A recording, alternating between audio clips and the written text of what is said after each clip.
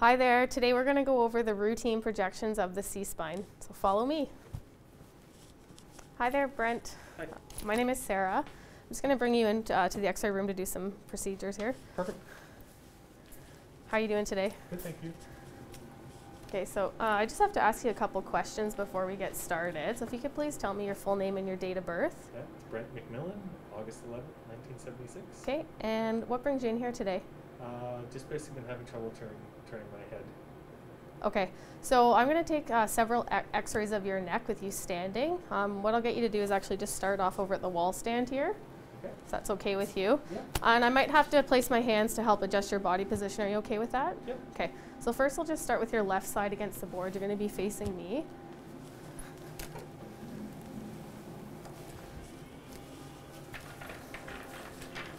And just watch, there's going to be a lead apron really close to you here. I just don't want you to run into that.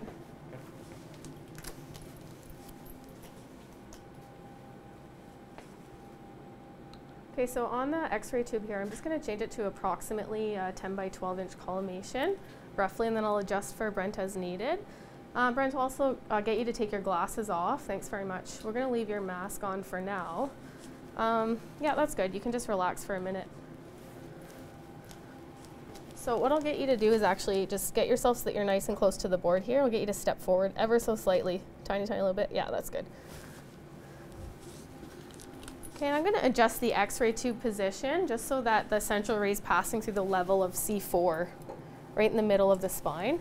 And I want to check to make sure the collimation is right about the top of the ear attachment, so the sella turcica is showing up on the image. And I also just want to double check the spine is processed at the level of C7. It's not going to be cut off on the image here, so it looks really good. Okay, and then I'll just place my left marker right in the collimation anteriorly. And Brent, will just get you to relax your shoulders down as best as you can there and just keep your chin up a little bit for me. Okay, that looks great. Just hold nice and still. Okay, Brent, so I'll just get you to breathe in, breathe out, relax your shoulders, hold nice and still.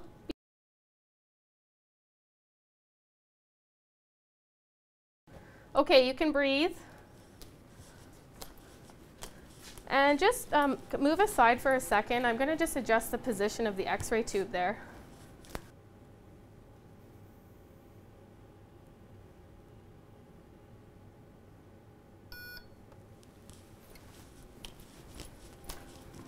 Okay, Brent, so I'll get you to put your back against the board this time.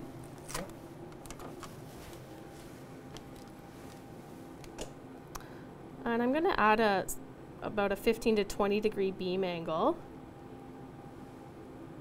just to align better with the intervertebral disc spaces of the spine. And just watch, the board's going to move up behind you there, okay? Just be careful, there might be a light close to your eyes.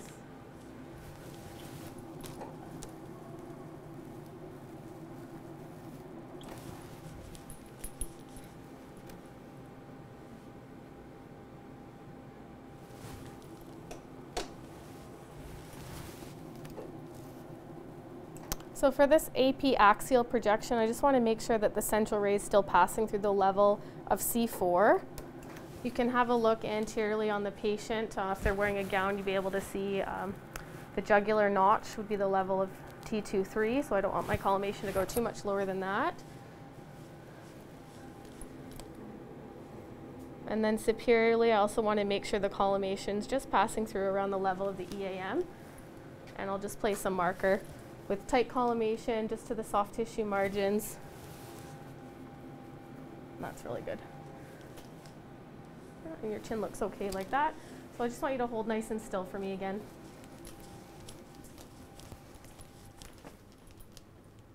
Okay, Brent, you can hold your breath. Beep.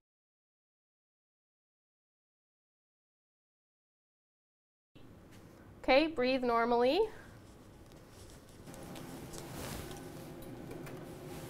Okay, so for the next two projections we're going to do, I'll get you to actually turn all the way around for me. And now, because I've turned Brent into a PA position, I'm actually going to change the direction of my beam angle as well. So now I'm going to move into about a 15 to 20 degree caudad beam angle. And this will be the optimal angulation to show the intervertebral foramina once I get Brent into a anterior oblique position. So the collimation and the centering will be similar to the AP axial, with the central ray passing through the level of C4.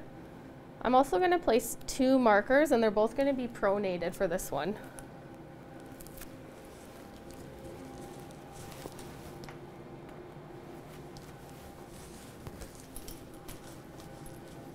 I'll just get you to step aside for me a second there, Brent. Thanks very much. Okay, and step right up in front of the board again.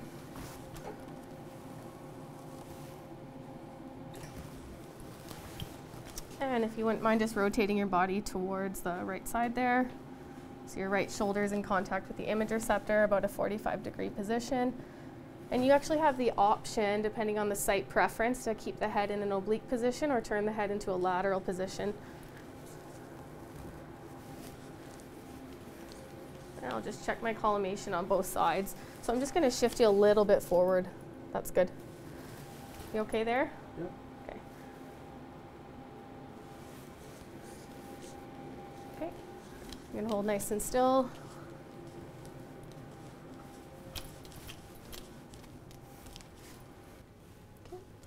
Beep.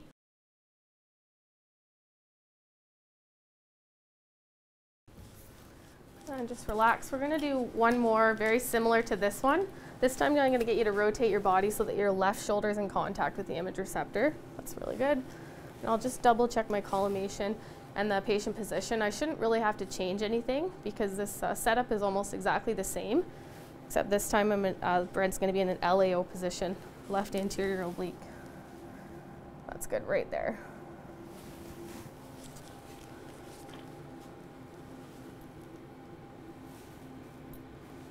Okay. You're going to hold nice and still for me again. Okay. Beep.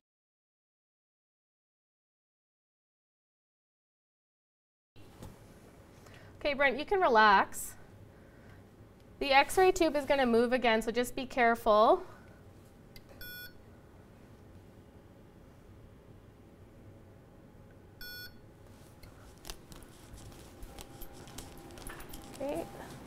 And I'll just get you to shift aside. I'll grab my X-ray markers here. Thank you very much. Now I'll get you to put your back against the board again, if that's okay with you. Oops, sorry about that. There's the light there. I'll just change that for you. Okay, so this last projection is actually going to show the upper vertebrae that we're going to look through your open mouth. So if it's okay with you, I just get you to lower your mask or perhaps just take it off. Okay. I'm just going to have a look to make sure you're right in the middle. So if possible, get you to shift a little too much there. Let me help you out. Just like that, just so you're right in the mid-sagittal plane. And I'll have a look at the alignment here of your upper incisors to your mastoid tips. And that actually looks pretty good. So if you can, Brent, I'm going to get you to drop your jaw without changing your head position, as wide as you can there. I'm just going to place my marker on here. Collimate just a little bit there. I'm just going to shift you over slightly. That's good.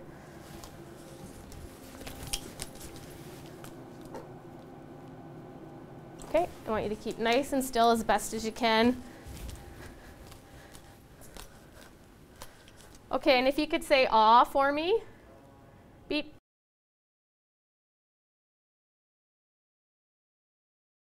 Okay, relax. You can relax your mouth, put your mask back on. Thank you. Okay, Brent, we're all done today. So your doctor should get the results within a couple business days. Do you have any questions for me before you go? No. Okay, have a nice day. Excellent, thank you very much. Hi there. A moment ago, we just went over the routine projections of the C-spine on an ambulatory patient. Now I'm going to go over the lateral projection for a patient who's in a trauma situation. So in this case, the patient will be coming to you on a stretcher with a C-spine collar on. In this situation, it's critical that you start with the lateral projection first because you don't have to move the patient at all to take this image. So I'm going to go through this lateral projection setup for you. On the control panel, the settings are the same. We're still going to use the wall stand. with the longer SID with the lateral selected. Technical factors are the same. And I just have the patient in the room waiting already on the stretcher. So follow me.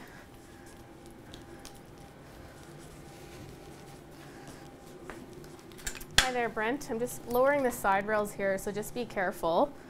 So this first picture I'm going to take is, I'm going to show a side view of your neck.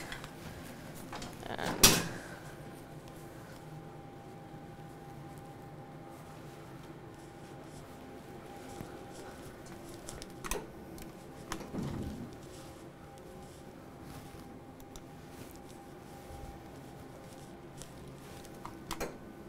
just have a look at my collimated field here, and I want to make sure I'm centered through the level of C4 again. The top of the ear at the image. And centered through the level of the mid-coronal plane. So the best way to do that, you'll adjust your wall, Bucky, and in this room the tube follows me. You'll see a little bit of collimation just past the soft tissue margin or the collar itself anteriorly. And then I'm going to place my marker. If I had an arrow, I could also place an arrow pointing towards the ceiling, or I can also annotate the word cross table or horizontal beam on the image afterwards. So I'm not going to be able to move Brent's neck because he's wearing a collar, but what I will do is try to get you just to relax your shoulders down as best as you can. That's very good. And you're going to hold nice and still for me, Brent. I'm just going to give you a lead shield here.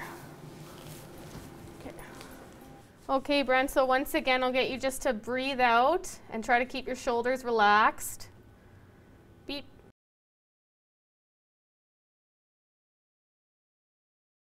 Okay, you can breathe normally.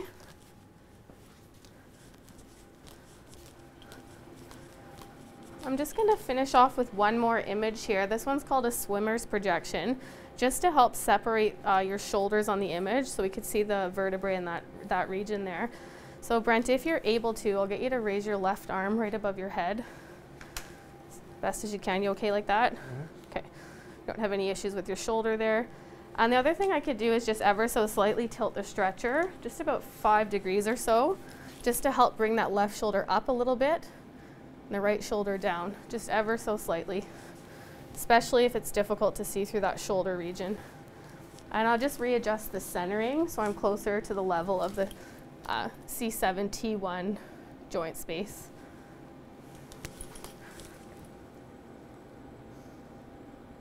Okay. And just try as best as you can to hold nice and still for me there. Okay. Beep.